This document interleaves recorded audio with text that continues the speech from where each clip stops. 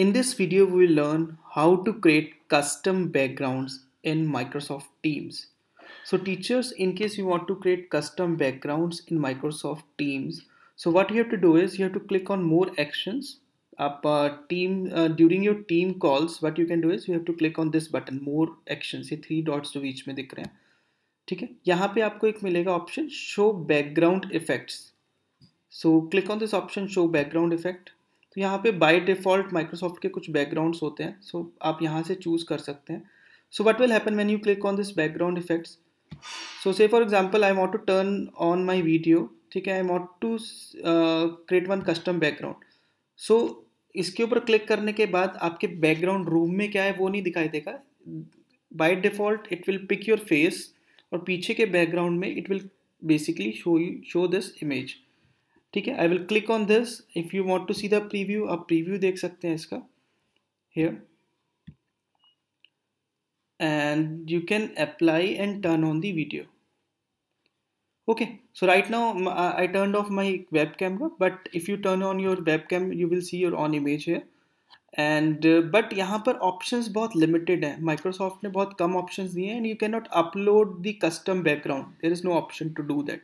सो अगर आप उससे अपने अकॉर्डिंग अपना बैकग्राउंड क्रिएट करना चाहते हैं, सो एज अ टीचर अभी मेरे को बैकग्राउंड क्रिएट करना है अपनी चॉइस का, बट माइक्रोसॉफ्ट ने तो कोई ऑप्शन नहीं दिए हैं. तो अभी मैं कैसे करूँगा उस बैकग्राउंड को क्रिएट.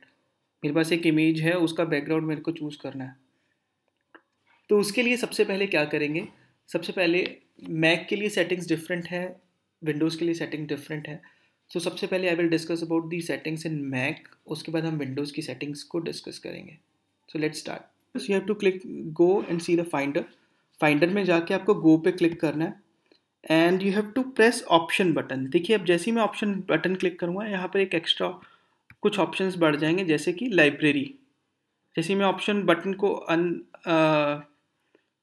क्लिक करता हूँ then only this library will appear. तो आपको ऑप्शन बटन को क्लिक करते हुए लाइब्रेरी के ऊपर क्लिक करना है and there you will find application support. Application support नाम के फोल्डर के ऊपर आपको क्लिक करना है. Click on this application support and application support में जाके search for the folder Microsoft. I can see Microsoft folder here. So Microsoft folder में जाके click on Microsoft teams and Microsoft teams click on backgrounds. Okay, so backgrounds में जाके there is a folder called upload. So this is our desired folder. सो इसमें अभी क्या करना है, जो भी आप वर्चुअल बैकग्राउंड चूज करना चाहते हैं सो उसको आप अपने डेस्कटॉप पे रखें.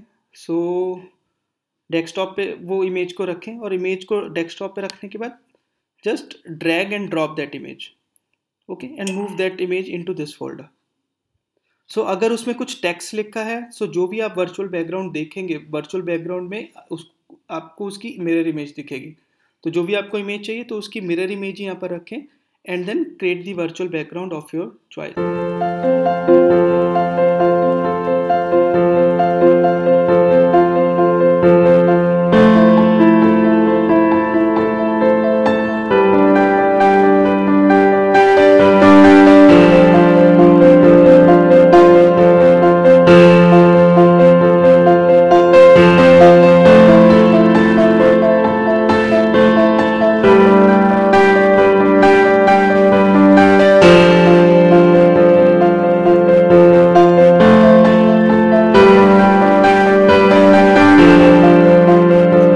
जैसे आप इसमें अपलोड करेंगे, after that what you will see is you have to rejoin this, you have to restart this meeting.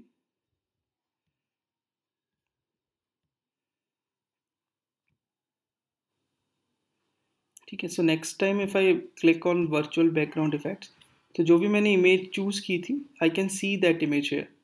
So I choose that this image as my virtual background, apply this image. सो जो भी आप image choose करेंगे वो यहाँ पर आ जाएगी next meeting में.